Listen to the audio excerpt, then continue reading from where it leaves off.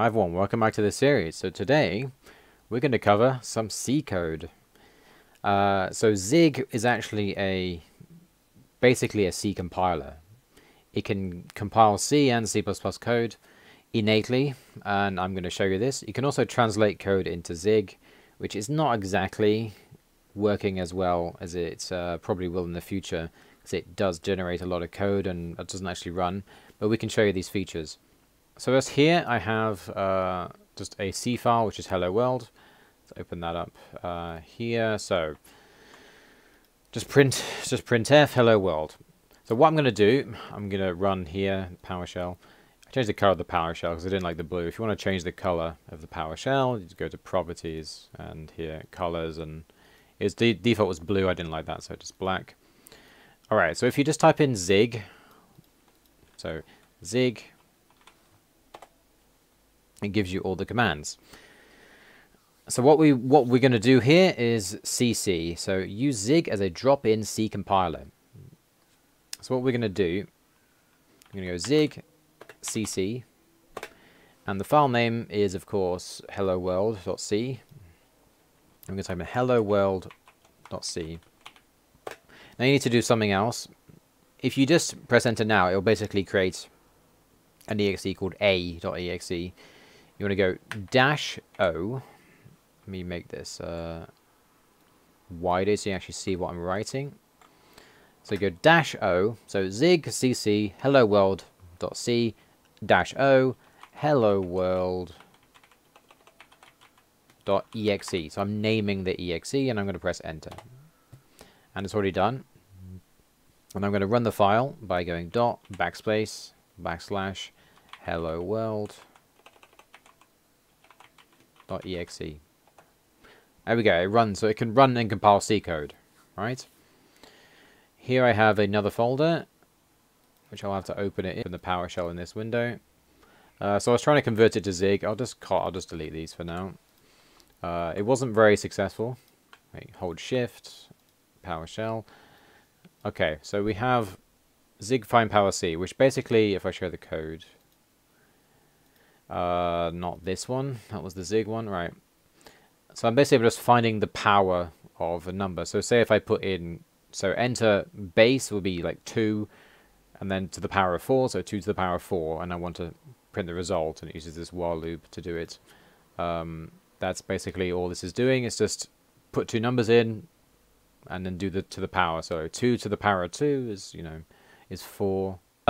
So we do Zig cc find power dot c -o find power dot exe, and that creates the exe dot / find power dot exe. Let's say 2 to the power of 2. So this can run C code basically. What you can do, I wouldn't recommend it at the moment. Let's go Zig, and here we have translate C, right? The problem with translate C, I tried this before, and it didn't really give me that good results. So we're going to go Zig translate C find power dot C. The problem with this, you need libc, so you need library C, so you need to go -lc, otherwise this won't work.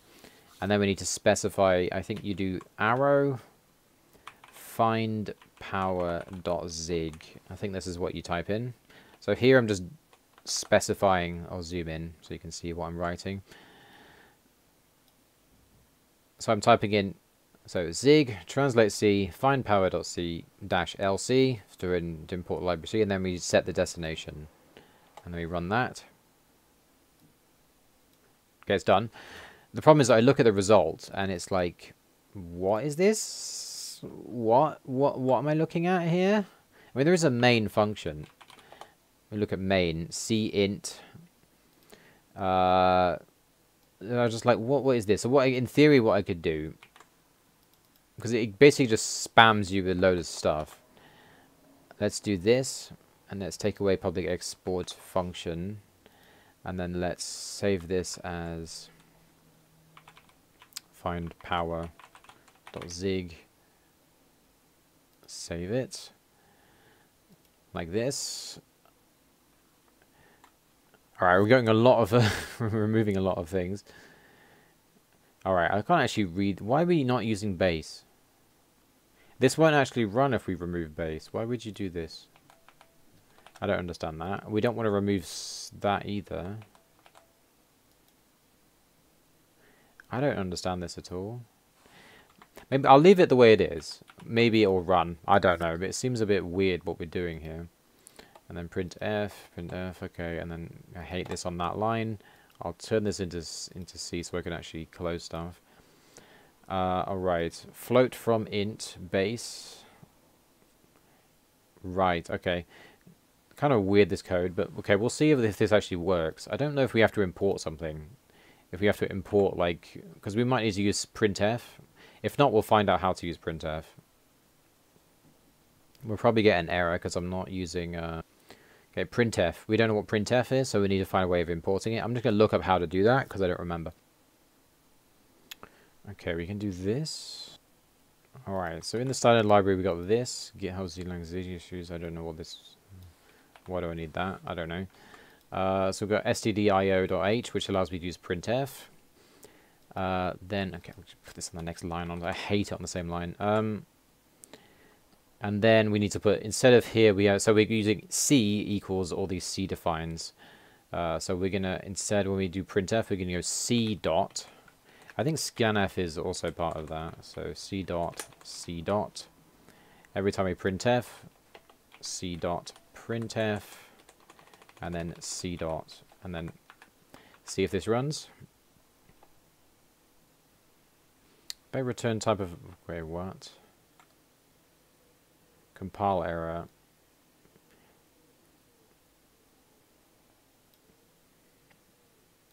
There's no return type. Just cint. What do you mean?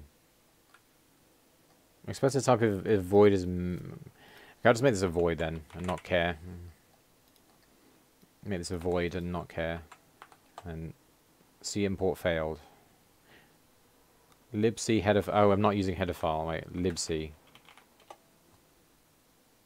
There we go, it works. Okay, 3 and 4. And then it works. Okay. So this basically... So, I mean, the problem is, like, what is all this? Like, do I really need to import all of this? Like, it's literally imported all of stdio.h. But, of course, Zig isn't in 1.0 yet. This is probably just an earlier representation of this. But you can, in theory, just copy this and then translate it over. And then just, you have to import stdio.h like this. So when you use C code, you have to make sure that you do minus the .lc. You need to include the standard C library, otherwise this won't work. So you got to go zig run the name minus lc, otherwise this won't work. I'm just going to analyze this code. So there are there are some C primitives or C types. So here are all the C primitives we have.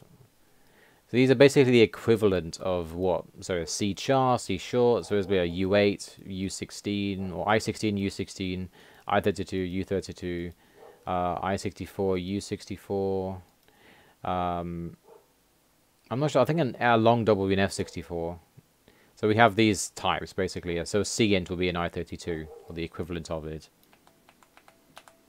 I'm not sure why, I guess printf actually returns something, so we want to remove the return value. I guess that's why that's happening.